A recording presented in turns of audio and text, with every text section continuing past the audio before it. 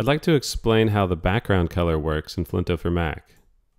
You may be used to setting the background color of each artboard in Sketch, but in Flinto there's just one background color for the entire document.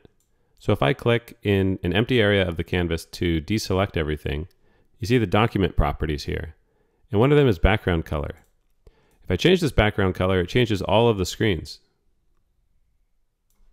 And if I add some layers into one of these screens, just put a few random rectangles here, and then I'll put a few layers into the other screen. I'll make it a little different. Change their color. And now I go into the transition designer. You'll see that even though there's a background color, the screen itself in the transition designer is transparent in the background. And that's because, again, that background color is not a per screen background color, but it's the document background color. Or you can think of it as being the background color of your device. And the reason we don't allow for a per screen background color is because during a transition, you need to decide what is the overall background if you were to maybe move this screen way out. And during the transition, there's going to be a point where you can see through to the background. And so what color should that be? That's actually what you're setting when you choose a background color for your document in Flinto. So the screens themselves have transparent backgrounds, which is because you need to manage how you want the background color to change from one screen to the other.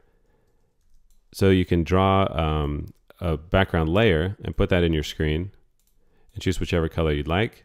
So I'll make this one blue, and I'll put a layer in the other screen, and I'll make it green. Now if I go back to the transition designer,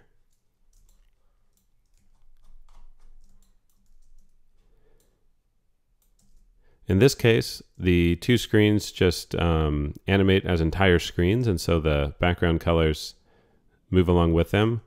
But I could also do something like pull this background out to the bottom, and then during the transition, maybe the screen fades out at the end.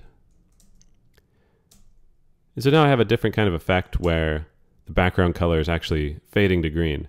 And because the backgrounds are individual layers, I have control over exactly how those are going to fade or move, or maybe I even want to do like a scale animation.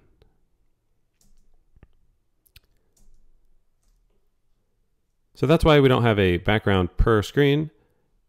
It forces you to decide for yourself how the animation between background colors between screens is going to happen. One other thing to be aware of, in Sketch, if you set a background color on an artboard, like I'm doing here, that will be imported when you send it to Flinto. That'll be imported with a background layer automatically created. So you can see this screen that had a background color on the artboard in Sketch now has a background layer that's automatically added by Flinto. And behind that is that same document gray color that I set. And then on my other screen where I didn't set a background color in Sketch, there's no background.